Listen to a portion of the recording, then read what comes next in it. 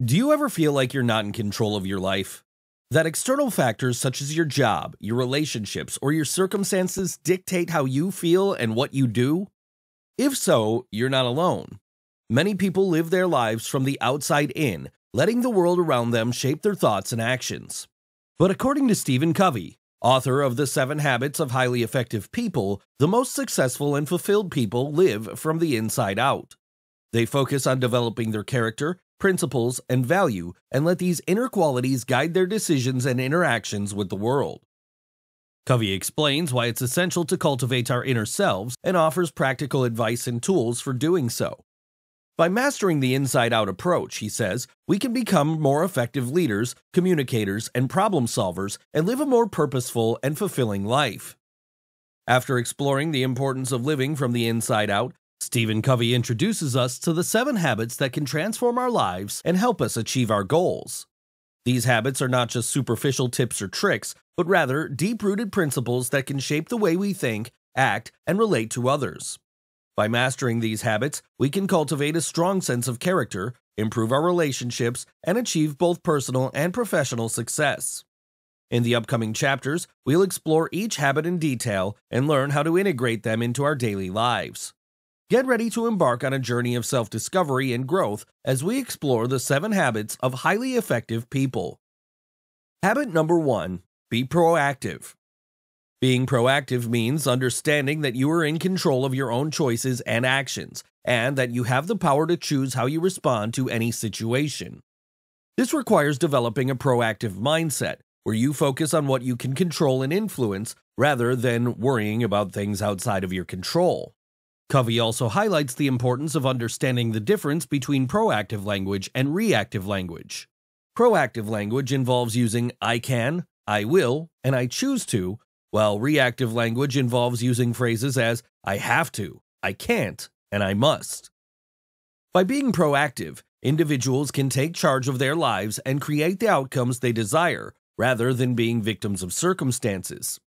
This habit sets the foundation for the other 6 habits, which build on the principle of proactivity.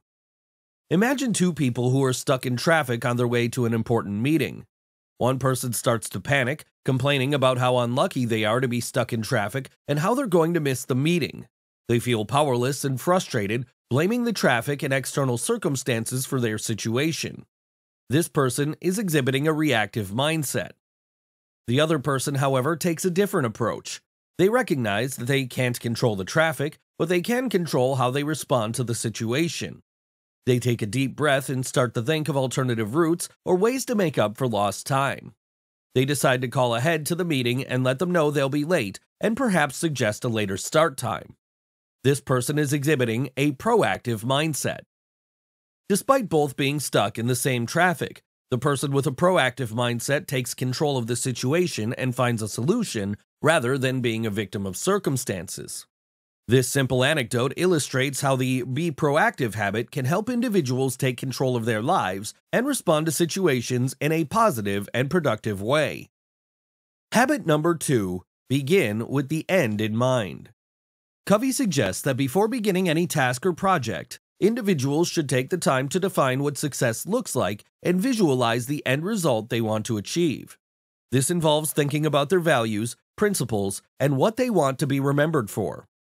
Once individuals have a clear understanding of their desired end result, they can work backwards to identify the steps needed to achieve it. This approach helps to align their actions with their long-term goals and ensures that they are not simply reacting to immediate demands and distractions. In order to be effective, Covey suggests that individuals should also create a personal mission statement which outlines their overall purpose and values. This statement can serve as a guide for decision-making and goal setting and help individuals stay focused on what is truly important to them. By beginning with the end in mind, individuals can create a clear roadmap for their lives and work towards their goals with intention and purpose. This habit sets the foundation for the 3rd habit, put first things first, which is about prioritizing and focusing on what matters most in order to achieve the desired end result. Imagine you're a project manager who has been tasked with leading a team to complete a complex project. To ensure its success, you could simply dive into the project without a plan, hoping to reach the end goal eventually. However, by beginning with the end in mind, you can set your team up for success from the start. You would begin by defining the end goal of the project, such as delivering a new software application by a certain deadline. You would then break the project down into smaller, more manageable tasks and milestones, each with its own timeline. This approach will help you to identify potential obstacles and roadblocks and ensure that you have adequate resources and time allocated to overcome them. Next, you would work with your team to establish clear roles and responsibilities, ensuring that everyone understands what they need to do to contribute to the project's success. You would communicate your vision and goals for the project, creating a shared sense of purpose and motivation.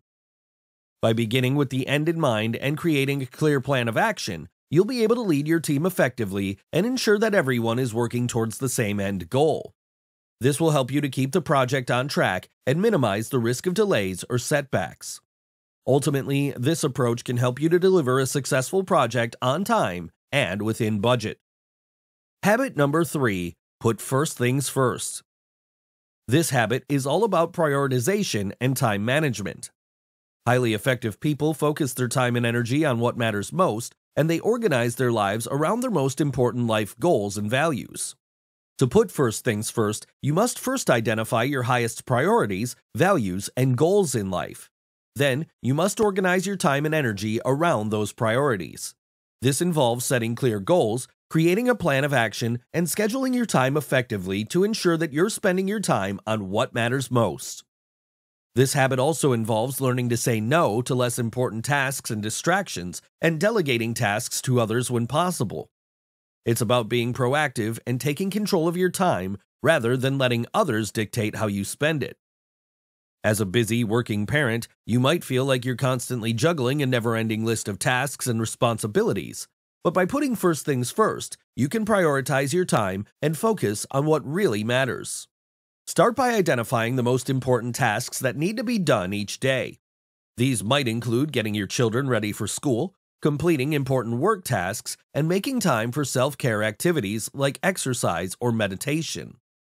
Once you've identified those tasks, work on them first and give them your full attention and effort. Next, look for opportunities to delegate or outsource tasks that are less important or that can be done by someone else. For example, you might hire a house cleaner or ask your partner to take on some of the household chores. By delegating tasks, you can free up more time and energy to focus on the things that matter most. Finally, learn to say no to activities and commitments that don't align with your priorities. For example, if you're asked to join a committee or attend a social event that doesn't fit with your schedule or values, politely decline and explain that you need to focus on your own priorities. By putting first things first and prioritizing your time and energy, you can feel more in control of your life and achieve a better balance between work, family, and yourself. Habit number 4, think win-win. To think win-win means to approach every interaction with the mindset that there are enough resources and opportunities for everyone and to look for ways to create mutually beneficial outcomes. This habit is especially important in business and personal relationships where conflict can arise when people are only focused on their own interests. By seeking win-win solutions, you can build stronger, more collaborative relationships that benefit everyone involved. Thinking win-win requires a high level of emotional intelligence and empathy, as it involves putting yourself in the other person's shoes and understanding their needs and desires. It also involves being open-minded and creative in finding solutions that meet both parties' goals. Overall, the think win-win habit is about creating a positive, collaborative mindset that helps you build strong, productive relationships and find success in all areas of your life. Karen and her coworkers had been assigned to work on a team project with a tight deadline. They were all given specific tasks to complete and were expected to collaborate to get the project done on time. As they began working on the project, Karen noticed that one of her coworkers, Jim, seemed to be struggling with his tasks. He was falling behind schedule and his work was not up to par. Karen realized that if Jim didn't catch up, it could put the entire team behind schedule and jeopardize the success of the project. Rather than getting frustrated or blaming Jim for his struggles, Karen decided to apply the think win-win habit. She approached Jim and offered to help him with his tasks, explaining that she wanted to ensure the success of the project and that they could both benefit from working together. Jim was initially hesitant to accept Karen's offer, feeling embarrassed about his struggles.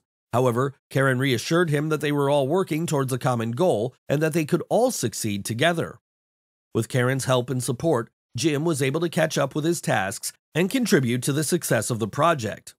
Karen was also able to complete her own tasks more efficiently as she had gained a better understanding of Jim's role and how it fit into the project as a whole.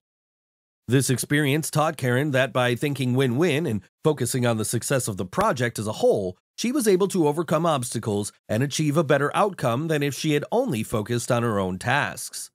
She also realized that by offering support and collaboration to her coworkers, she could build stronger relationships and work more effectively as a team.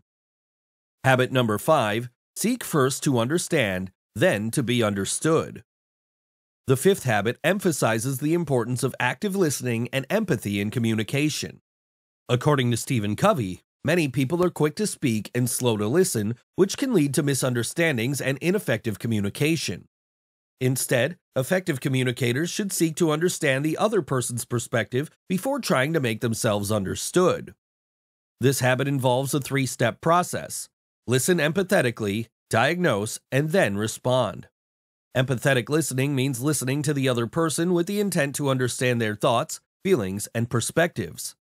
This requires setting aside one's own biases and assumptions and truly trying to see the situation from the other person's point of view. Diagnosing involves interpreting what the other person is saying and reflecting it back to them to ensure that you have understood them correctly. Finally, responding means using the information gathered from empathetic listening and diagnosing to craft an appropriate and effective response. By following this habit, individuals can improve their communication skills, build better relationships, and solve problems more effectively. It allows people to avoid misunderstandings, build trust, and find common ground. This habit is particularly useful in situations where there may be disagreement or conflict, as it can help individuals to find mutually beneficial solutions and avoid unnecessary arguments. Overall, seeking first to understand, then to be understood is a powerful tool for improving communication and achieving success in both personal and professional relationships. John had been having a lot of arguments with his wife lately. They both seemed to be talking past each other and not really understanding what the other was saying. John would try to explain his point of view, but his wife would interrupt him and tell him why he was wrong. It seemed like they were always at odds. One day, John remembered the fifth habit of seeking first to understand, then to be understood. Instead of trying to make his own point, he decided to try a different approach. He asked his wife to explain her point of view and listened carefully as she spoke. When she was finished, he repeated back to her what he had heard to make sure he understood her correctly. To his surprise, his wife was much more open to hearing his point of view after he had shown that he understood hers. They were able to have a more productive conversation and come to a resolution that satisfied both of them. This anecdote shows how the fifth habit can be applied in personal relationships as well as in the workplace. By taking the time to listen and understand the other person's perspective, we can build stronger relationships and find more effective solutions to problems. Habit number 6, synergize. The sixth habit is all about the power of collaboration and teamwork. According to the author, when people work together, they can achieve results that are greater than what each individual can achieve alone. Synergy is about finding creative solutions that benefit everyone involved, rather than just compromising. To achieve synergy, people must be open-minded, willing to listen to others, and have good communication skills. They must also build trust and respect with others to create a positive working environment. Synergy can be applied in personal and professional relationships to achieve mutual benefits and positive outcomes. John is a busy father who struggles to balance his career and personal life. He often works long hours at the office and feels like he doesn't have enough time to spend with his family. One day, John realizes that he needs to make a change and decides to start practicing the sixth habit, synergy. He begins by seeking out opportunities to collaborate with his colleagues and finding ways to improve processes and workflows at his job. As he works with his team to solve problems, he starts to see the benefits of synergy in action. By combining his strengths and skills with those of his coworkers, they're able to achieve better results and increase efficiency. But John also realizes that synergy doesn't just apply to his work life. It's something he can apply to his personal life as well. He starts to look for ways to collaborate and communicate more effectively with his family. By involving his wife and children in decision-making and problem-solving, they're able to achieve greater harmony and happiness at home. As John continues to practice the sixth habit, he sees how it connects with the other habits he's learned. Synergy requires him to be proactive in seeking out opportunities to collaborate with others, habit 1, to listen empathetically and seek to understand others' perspectives, habit 5, and to continuously improve and learn from his experiences, habit 7. By practicing all of these habits together, John is able to achieve greater effectiveness in all areas of his life. Habit number 7. Sharpen the saw. The seventh habit means to prioritize self-renewal and continuous self-improvement, both physically and mentally. This habit is based on the idea that in order to be highly effective in our lives, we need to take care of ourselves first. We must balance and renew our physical, spiritual, mental, and emotional needs regularly to remain effective and productive. Sharpening the saw involves taking care of our physical health by exercising regularly, eating well, and getting enough rest. It also involves nurturing our emotional and mental health by practicing self-care, learning new things, and taking time for reflection and relaxation. Finally, it involves developing our spiritual side by exploring our values, beliefs, and purpose. This habit is important because it allows us to maintain the energy, focus, and motivation needed to achieve our goals and live a fulfilling life. When we neglect self-care and self-renewal, we become less effective, less productive, and more prone to burnout. By sharpening the saw, we not only improve our own lives, but also become better equipped to help others and make a positive impact in the world. It is the foundation for all other habits, as it enables us to continue practicing them and maintain our progress towards becoming highly effective individuals. One way to apply this habit is to set aside regular time for personal growth and development. For example, a person might choose to spend an hour each day reading a book on a topic they want to learn more about, attending a weekly yoga class to improve their physical health, or meeting with a therapist to work on their emotional well-being. One person who exemplified this habit was Benjamin Franklin, one of the founding fathers of the United States. Franklin was known for his lifelong commitment to learning and personal development. He set aside time each day to read and reflect, and he also pursued a variety of interests outside of his primary work as a printer and a statesman. He experimented with electricity, created his own version of the phonetic alphabet, and invented the Franklin stove, among other accomplishments. Franklin's example demonstrates the importance of continual learning and growth in all areas of life. By staying curious and open to new experiences, we can continue to improve ourselves and make meaningful contributions to the world around us. Thanks for tuning in to our summary of the 7 habits of highly effective people. As we've seen, the most successful and fulfilled people live from the inside out, focusing on developing their character, principles, and values, and letting these inner qualities guide their decisions and interactions with the world. As we wrap up, I want to encourage you to take the principles we've discussed to heart and apply them to your own life. Take time to reflect on your values, your mission, and your goals, and let these guide your actions and decisions. Remember that true success and fulfillment come from within, and that by cultivating your inner self, you can achieve great things in all areas of your life. If you've enjoyed this video, please like and subscribe to our channel for more content like this. And don't hesitate to share your thoughts and experiences in the comments below. Thanks again for watching. See you soon.